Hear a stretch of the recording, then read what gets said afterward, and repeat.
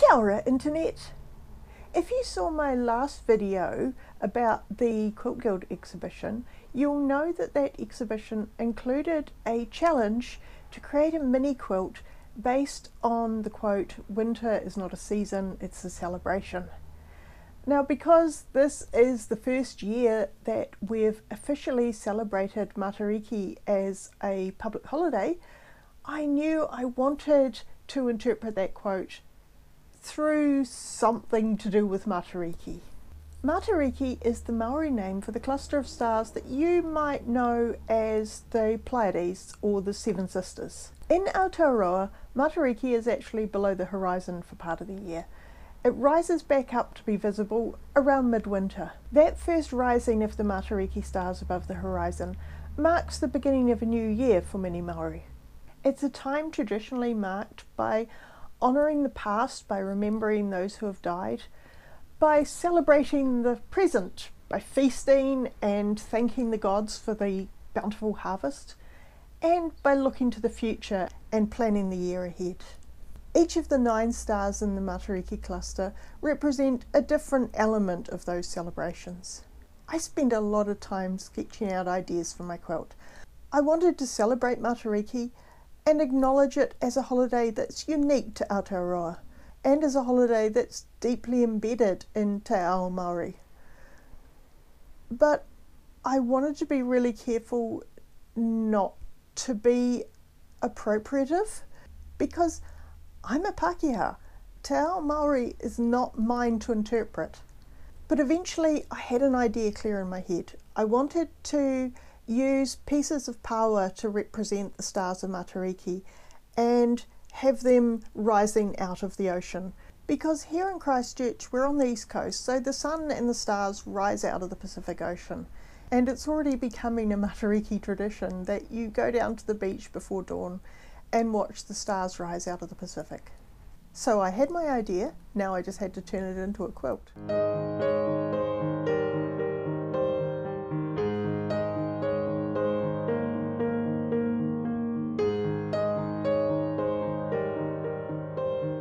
Okay, so here's what I'm thinking. You have a dark sky and a dark sea, and then some sunrise colours in between. I've got this piece that has a lot of the colours I want for the sunrise, so I think I'll use that. And I really want to use this fabric for the sky because it has stars in it. But it's a bit light for that really dark overhead, so I think I'll use a black fabric at the very top of the quilt. So you get that nice progression from light on the horizon to really dark overhead, like you see at dawn. Then I'll have some blues in the sea. Ooh, this could make a really good beach. That kind of silhouette you get against the sea when it's just starting to get some colour into it. I want to have curved lines in the clouds and in the sea, so I think I'm going to do some curved improv again. So I'll need to cut some big long strips from these fabrics. These blues aren't really wide enough for what I want, but I can piece them together into long strips. I'm sure it'll look fine.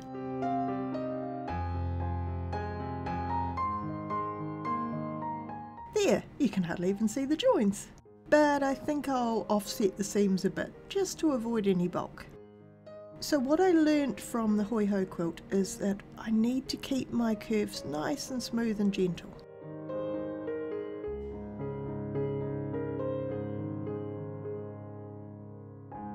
Sewing the pieces together is mostly just a matter of going slow and steady and adjusting every few stitches to keep the edges nice and aligned.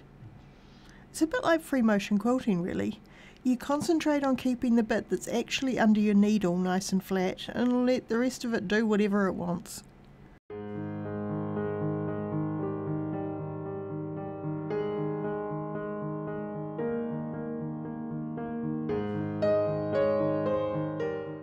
That looks good. It's much longer than I need it now though, so I'll cut it down to size. Now I just need to keep doing that for all the other strips.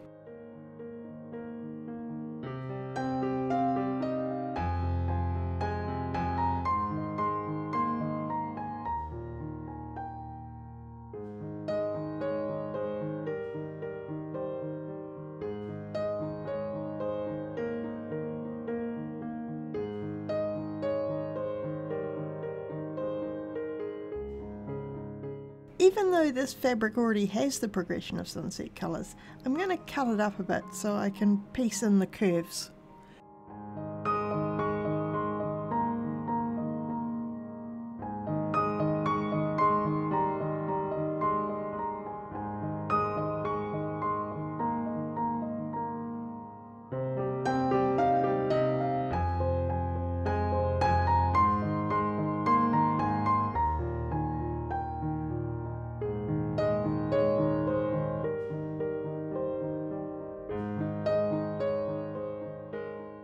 I'm going to keep the horizon line straight. I mean, technically it should be a curve, but we're only looking at a little bit of the horizon, so it's basically straight. And there's my background. Now I need to trim it down a bit so that it fits within size requirements, and then I can quilt it.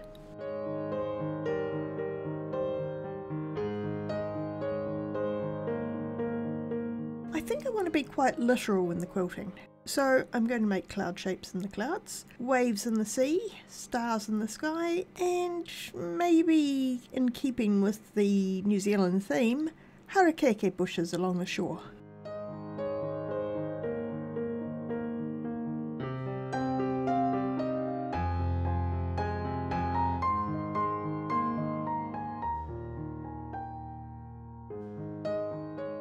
I found this fabric that will be perfect for the binding.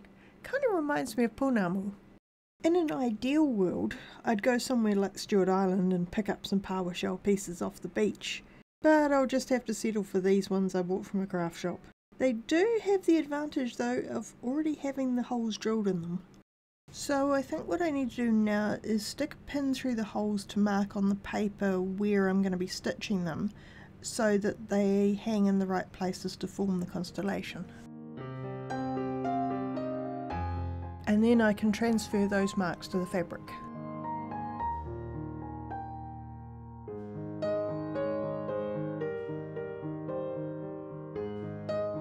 Time to do some hand sewing, I suppose.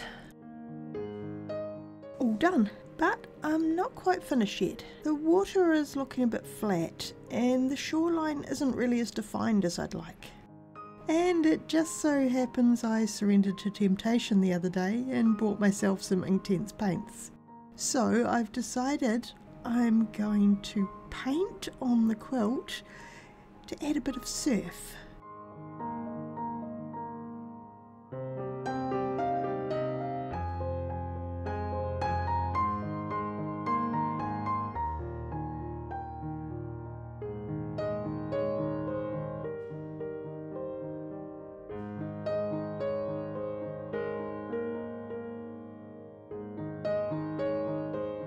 Yeah, that's so much better. Well, I'm really pleased how that turned out. It was a bit nerve-wracking putting paint on a finished quilt because what if I ruined it? But I'm really pleased I added it because those little details of surf and stuff just make it look a little bit more like the sea. I hope you've enjoyed watching the process of designing and making this little quilt for the Matariki challenge. Now I've just got to race off to the venue and drop off the quilt because the deadline is this afternoon. Parsnip's opinion is that she would much rather that I stay here and put the fire on for her because it's a very frosty day today.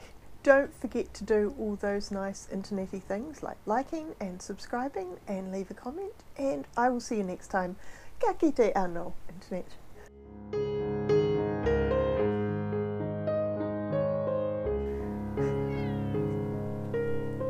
Be in the picture.